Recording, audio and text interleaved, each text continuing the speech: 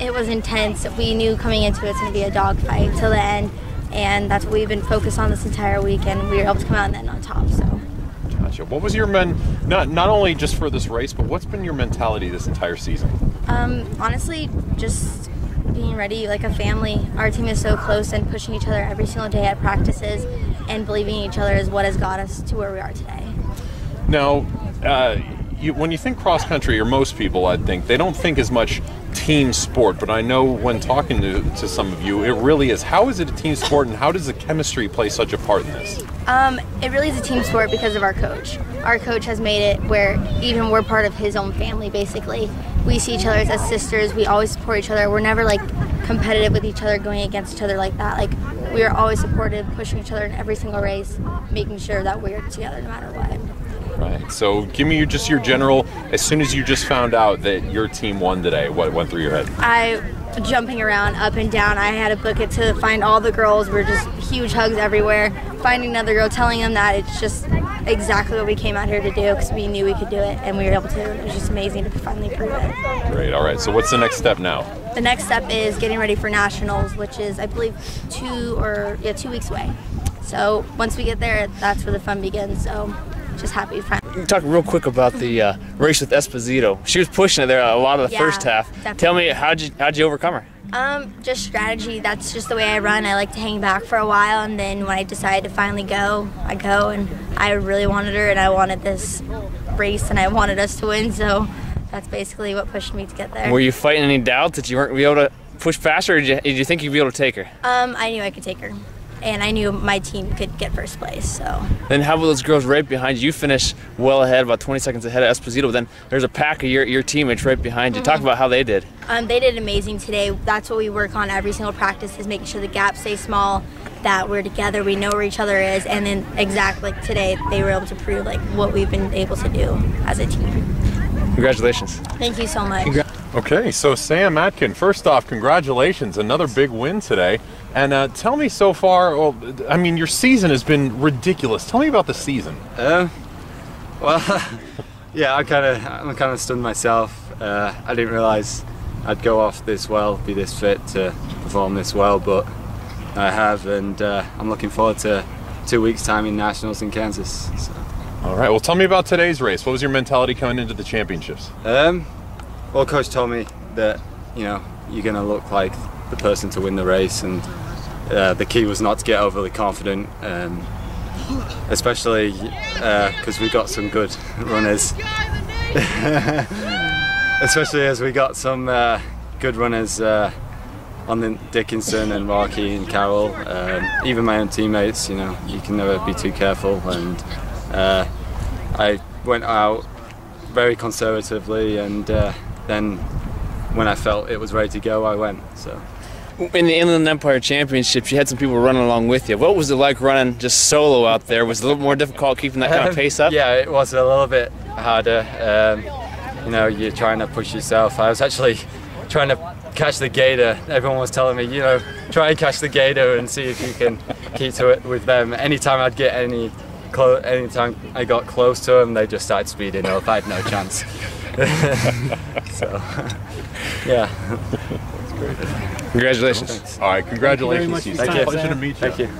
First off, Coach, we know the girls won. I'm going to get to that in a second. Did the guys win for sure? We know Sam was in. It looks unofficially right now, yeah. I mean, it looks like we had we ended up finishing on top today. Honestly, I don't think we ran as well as we could have run. Sam dominated, like Sam's kind of been dominating all year. But the rest of our guys, I thought we gapped pretty well, but we didn't look like we were quite on like the girls were. But the guys raced well enough to win today. In some ways that might be a good thing for us. Now we've got some motivation that, hey, we've got to get better before nationals. If we want to finish on the podium, we've got to get better. And hopefully today was some motivation to do that. I mean, we'll enjoy the win for the day and back to work tomorrow. So. All right, well, tell me about the girls' race. Oh, fantastic race. I mean, I've been here 17 years now, and this is probably one of the top team races I've ever seen for us. We ran well. We ran with a purpose.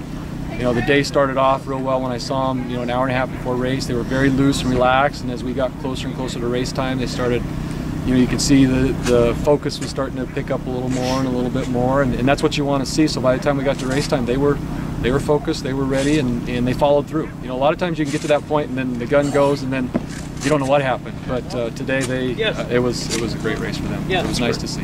And Alyssa Rapovi's performance. Amazing. I mean, today she's been one of our team leaders this year, despite the fact that she redshirted a year ago and just has come in and has shown. You work hard, you get focused, you do what you need to do, and you're going to get better. And she's just had amazing steps this year in improvement, and it's a testament to her, and hopefully a great example for the rest of my kids. Awesome. Okay, and I mean, I don't even know what else you can say about Sam Atkins, but try something. Yeah, Sam is he's such a tough kid. He and I went over to Asotin a couple of weeks ago to visit with those kids, and his confidence in everything is getting better, and I think that's the key. Is just mental toughness is getting better all the time, and to run at that level, it's not just physical anymore. I could put 10 guys out there, but now Sam's one of 10 guys, but now he's the toughest guy. So it's great to see for him. He's earned it. He's definitely earned it. Now his times, I mean, below 25 minutes, they've been ridiculous. Do you know if this is some kind of country? Is he like ranked in the top 20 of everyone? Well, I am not sure exactly what the national rankings were. I know after our race 3 weeks ago at the national level, he had like the 5th best time of all collegiate runners at that point, and I'm sure that's changed by now. But he's just running out of his mind, and we just need him to do that for 2 more weeks. So what's your mentality going into the nationals? Well, these guys have been, from the men's standpoint, they've been focused all year, and it's not just about podium. They want to win, and I think we've got the talent to win. Definitely. We've got to get some gaps smaller. We've got to get focused. The next couple of weeks we've been focusing on the little things all along, but now it's really got to, it's one of those, our vision has got to start really getting narrowed and looking at what we're trying to do. I think the fact that we've been to Kansas already this year will be very, very valuable compared to some of those other teams that we might normally be equal to. I think that'll give us a little bit of a leg up, and we got beat by a team back there that's also seen it, so we're not the only ones that have seen it. So I think today was good for us in that we know we can be better than today, and hopefully we'll use that to propel us into nationals. And the big thing now, we just got to stay healthy. If guys get sick and hurt, you're stuck. We've been there. We don't want to do that again. Women's side, we knew Alyssa was going to run well, but really to have success today, you needed the ones right behind her to do well. Yes. Talk about some of those sprints at the end. I know Sophie Bush really... Oh my gosh, yeah. Sophie was amazing today. She is, she actually had to sit out for 4 or 5 days. She had some plantar fasciitis that was just killing her. I mean, she just couldn't run, in tears, and Sophie's one of the toughest girls I've ever met. And for her to be in tears, it hurts. And so we ended up visiting with our team physician and did some treatment that took her off her feet for a few days.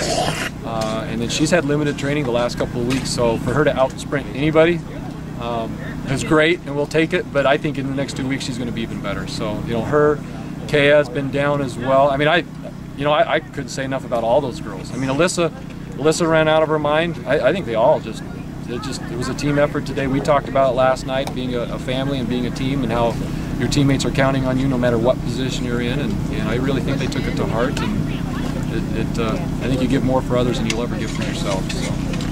Congratulations. Thank you very much. Congratulations. Thank you.